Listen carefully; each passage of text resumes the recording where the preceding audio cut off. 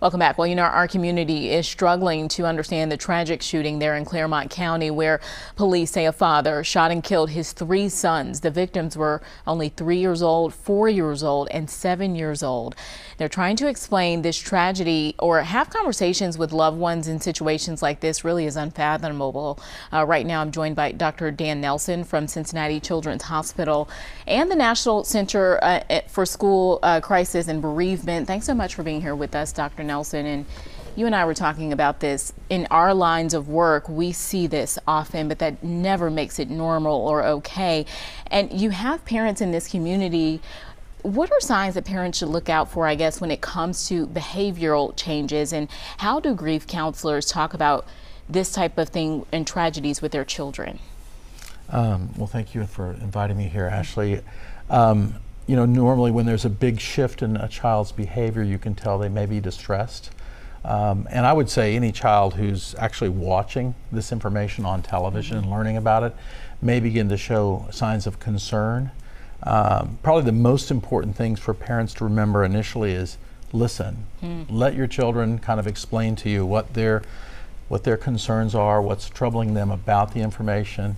And it may be a direct byproduct of, on some level, children look to their parents to protect them. And in this story, the father is presumed to be the person who did this terrible act against young children. So young children then might have safety concerns. And so to explain to them, we're here to keep you safe, this would not happen in our home, see what they're asking about, what information they might have. It might be distorted, so sometimes you want to say what you do know that's actual, but also what are their fears and concerns. And it may be that some children will regress a little bit. They may want to have parents talk to them around bedtime, do some routines that came earlier in their development to reassure them. Dr. Nelson, obviously a story like this really touches everyone, from parents to children. If their children are watching the news or hear about this tragedy or even know the children who were involved. And I know as a child, you look to your parents as like your hero. You see them as strong. My mom was my safe place growing up. But when you see your parents break down or cry, maybe they even try to hide it, how can you help parents explain that they also feel emotions and are sad and sometimes fearful?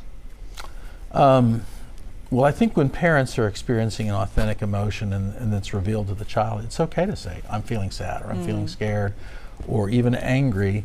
But to kind of explain the context of that and what's going to come from that feeling. So I think it takes courage to show your real feelings. And I think it's okay to explain to kids, when I'm sad, that I cry and I can share my sadness with you. It makes us both stronger. I think that's a reasonable message. It's a message that they can also reflect on their own experience so that they can then share their feelings, fear, anger, sadness. If we think of those as kind of negative emotions, children are trying to understand those feelings and what to do with them. So it's also important for the parent or the person who's guiding this child to kind of say, here's what I want to do with this feeling to make it constructive or healthy. Yeah, we know New Richmond schools in that area where at least one of the children had grief counselors on hand today. How do grief counselors talk to children about these types of tragedies? Well, I think in some ways they lead with listening. That's been my experience in working with them. And there's several agencies here in the tri-state area, Companions on a Journey, Mind Peace, Cincinnati Children's, there's other agencies.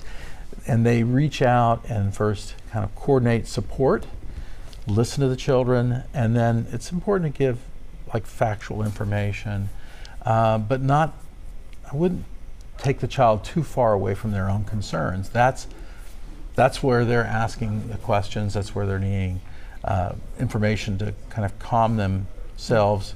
Now, the closer the person is to the event, people who know this family are going to be much more impacted, and that's where even professional help may be needed. And how often should we talk to children after a tragedy, whether they're close to the tragedy or maybe viewing it from an outside view? How often should we talk to them about it and how they're feeling without maybe bringing up those feelings of trauma and fear and kind of re-injuring the wound?